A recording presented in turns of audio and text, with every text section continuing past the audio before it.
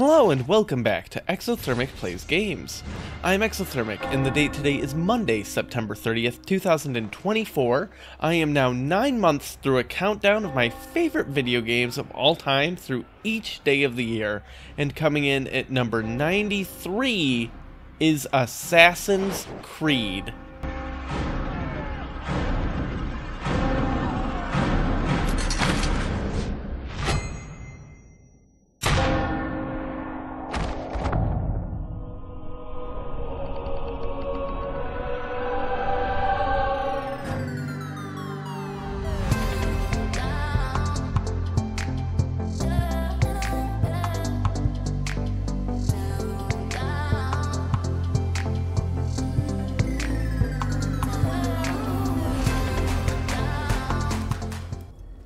Before I jump into all the details here, I just want to talk about my experience recording this.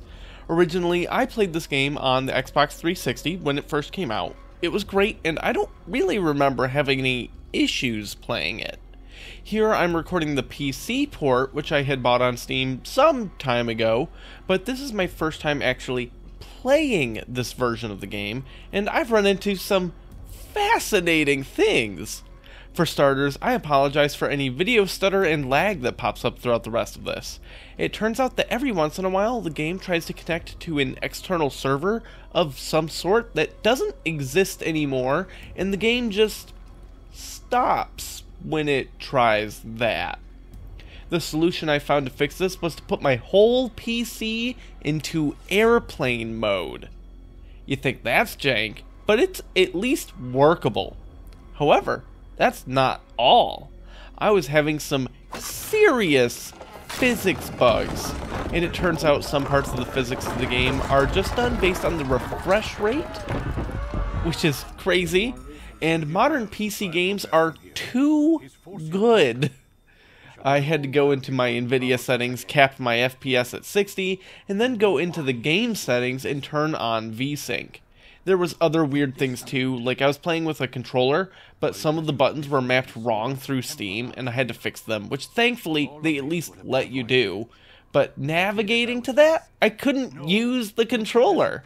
It didn't matter that much, because obviously I could just use the mouse and whatever, but it was just another weird thing in this, one of the jankiest PC ports I have ever played. Avoid playing this on PC if you're able, folks.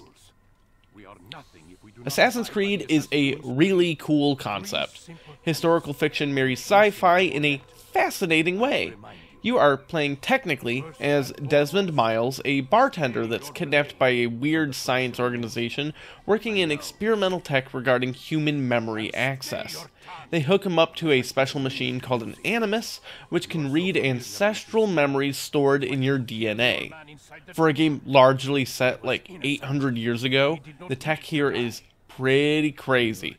The majority of the game, however, is done through the lens of Desmond's ancestor, Altair, a high-ranking member of the Brotherhood of Assassins, working largely through what is now modern-day Syria. He's a bit too hot-headed and full of himself, at least at the beginning of the game, and forsakes the 3 rules of the Brotherhood, namely to avoid hurting innocents, to stay hidden, and to not bring any harm, intentionally or otherwise, to the Brotherhood itself. He breaks all of those, and brings the attention of the Templars to the Assassin headquarters. While Altair does fix that problem he created, he's demoted to the lowest rank in their order, and you, the player, have to build everything back up for him.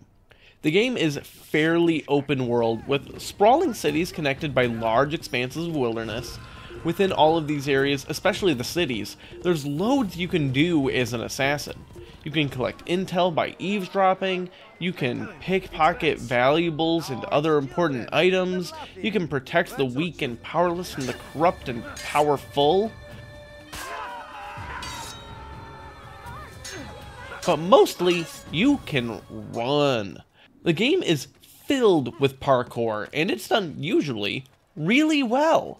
With all of the sprawling streets and densely packed buildings, you can travel throughout the city in a variety of ways, and you're going to need to. Lots of your actions might draw the attention of city guards or Templars there on crusades, and you need to get away from them. As a master of disguise and stealth, there are a lot of tools at your disposal. You can hide in stalls, jump into bales of hay, or blend in with other white-robed scholars, which is my favorite because, like, you don't actually look that much like them. You're wearing all of this, like, red sash, all sorts of things. You have a big-ass sword, and the guards are just like, which one of them is he? I don't know, we'll give up. It doesn't make any sense, but it is pretty fun. Or you can, you know, kill anyone that wants to mess with you. Admittedly, the combat itself isn't that exciting in Assassin's Creed, but it's not that significant of a deal with so much of the game being the exploration and intel gathering. Sometimes you even need to gather intel on your intel with viewpoints you can unlock. Throughout the world, there are very high up places you can climb to and take a proper look at the world around you, adding details to your map you can open.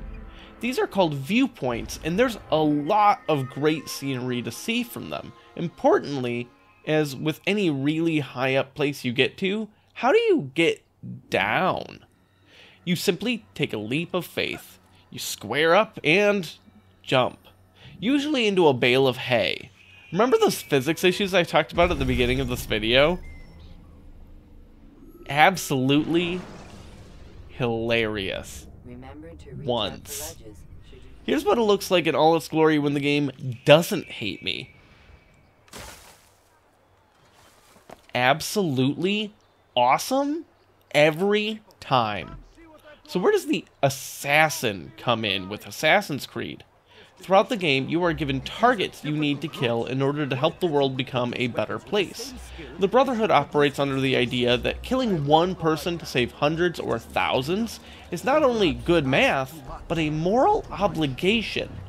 Many of your missions require checking in on a local embassy hidden somewhere within the city, and it's really great how they hide these things in plain sight. I love the level design of Assassin's Creed, and I think it's something not enough people really talk about when evaluating the game. Once you track them down, maybe stalk them a bit, find a secluded area. Depending on the mission, you might be able to take them down quietly and sneak away, or you can just kill them in front of everyone, then kill their guards, and then make a break for it. It's funny, the build-up to a lot of these kills is actually really exciting, and it's often fun to get in position for the hit, but the actual fights are often just okay. Which I know is a weird thing for me to be talking about with a game in the top 100, but everything else is just so great that I can get over the meh combat. Meanwhile, there's a lot more to the story than just Altair's memories. Of course, within them, there's a whole plot of intrigue and treachery within the Brotherhood, and the conflict against the Templars. But outside of that, in the modern world, there's a whole plot of intrigue and treachery within the Brotherhood, and the conflict against the Templars. The scientists running the Animus are actually the modern iteration of the Templar Order, and Desmond is actually part of the current Brotherhood of Assassins. I didn't record all of this for today, largely because of how much time I spent working on yesterday's video, but also because of how awful the PC port is. But the Templars are after information referring to ancient artifacts pertaining to the Garden of Eden, which contain immense power, and the assassins want to stop them from getting it. There's an assassin mole in the Templar Order, but you're also put in constant danger with everything going on. Meanwhile, back in Altair's life, he kills a bunch more people and completes his trial to regain his ranking, only to piece together that the leader of the Brotherhood is in fact the corrupt problem they've been having, and kills him too, claiming the leadership spot within the Brotherhood to spread its influence throughout Europe and other parts of the world. The plot has a lot of layers to it, with compelling world building on multiple fronts and a really interesting dichotomy throughout both factions that's mirrored in both of the timelines. But I still maintain the greatest strength of Assassin's Creed is just the parkour and exploration of all of these cities. While I think a lot more modern games have jumped the shark on this, I'm a sucker for random little collectibles, and Assassin's Creed has no shortage of those with all of these little flags everywhere. You don't get anything for them, but I think they still work as an excuse to run through every corner of every city and jump around like a madman, which is really what this game is all about. Join me tomorrow as I talk about my 92nd favorite game, where I have forgotten to close the blast doors before sending all the oxygen in a room to the vacuum of space, way more than I would like to admit.